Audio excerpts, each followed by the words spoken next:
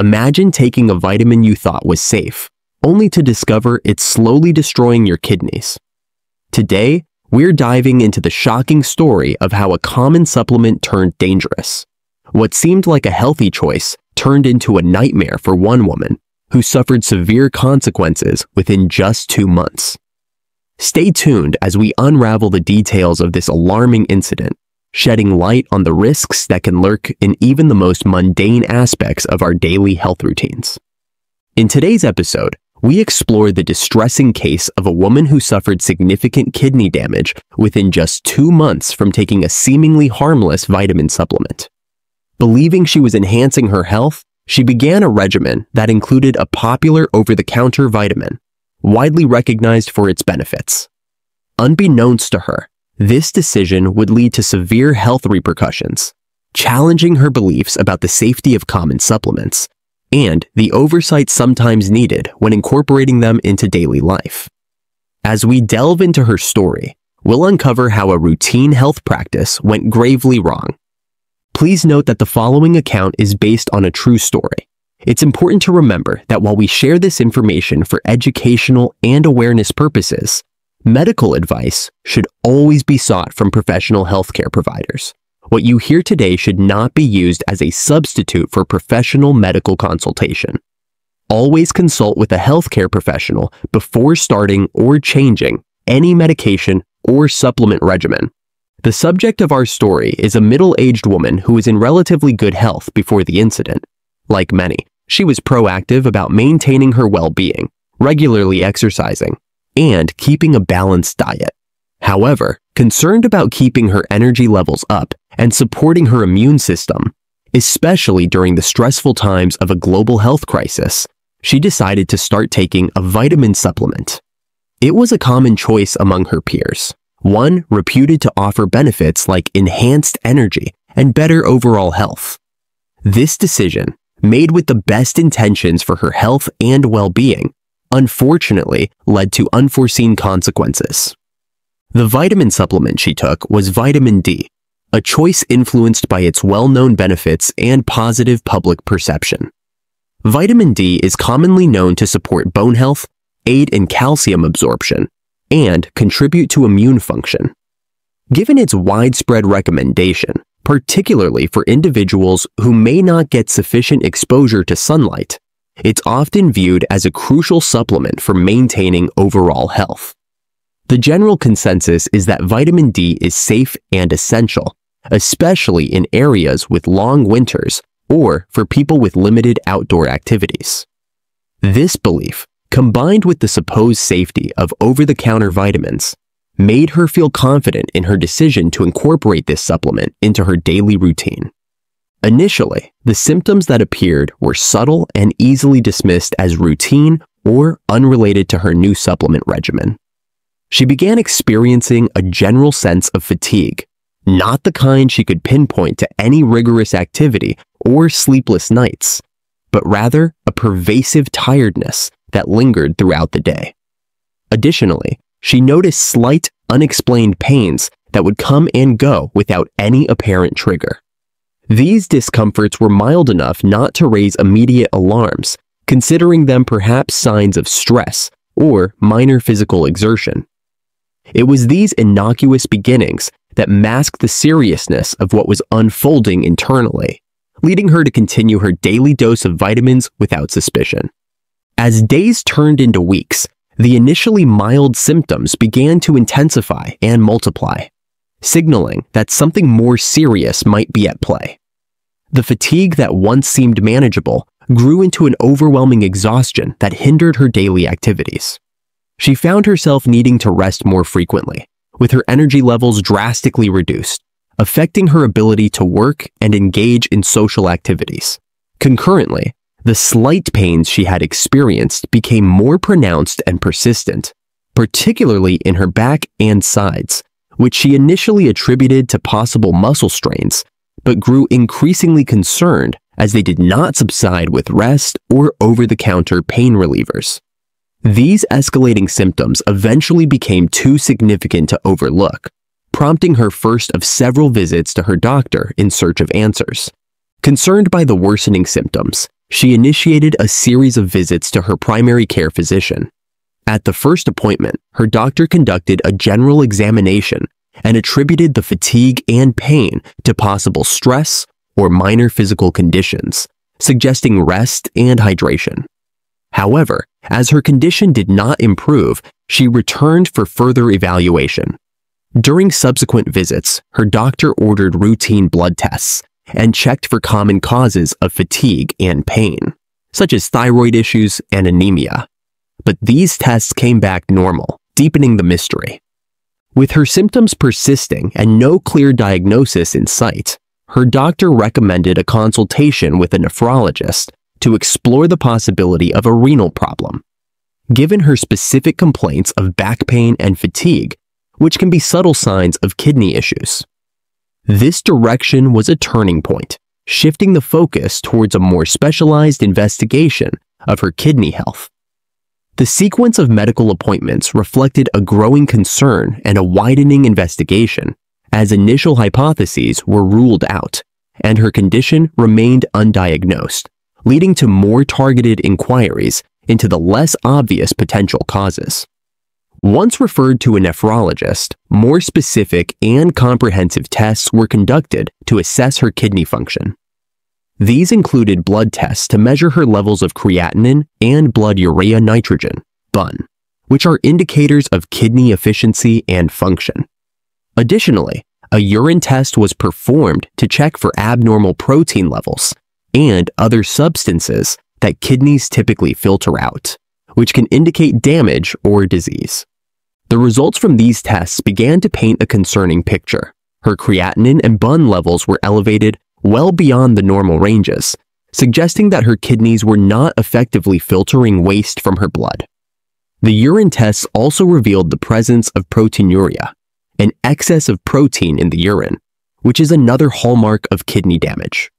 These findings were alarming and clearly indicated that her kidney function was compromised, necessitating further investigations and immediate medical intervention to understand the extent of the damage and the underlying causes.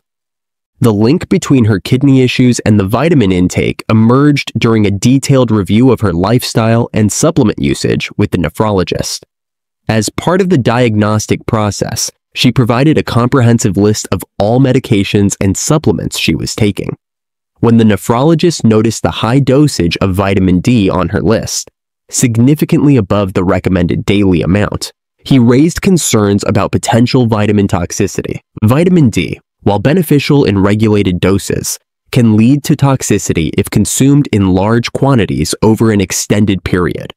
This condition, known as hypervitaminosis D, can cause an accumulation of calcium in the blood, hypercalcemia, which can, in turn, lead to severe kidney damage. The nephrologist explained that the excessive intake of vitamin D likely led to hypercalcemia, which was the primary cause of her renal dysfunction. Further tests were conducted to confirm these levels of calcium and vitamin D in her system, solidifying the connection between her excessive supplement intake and her kidney health issues.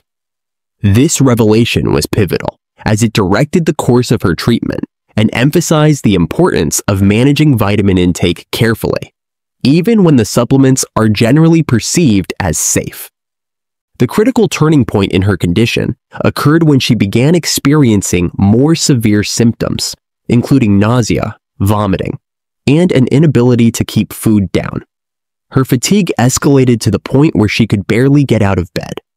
Concerned by these severe symptoms and the results of her kidney function tests, her nephrologist urgently recommended hospitalization for immediate and intensive care. Upon admission, further assessments revealed that her kidneys were failing at an alarming rate, necessitating immediate intervention to prevent permanent damage.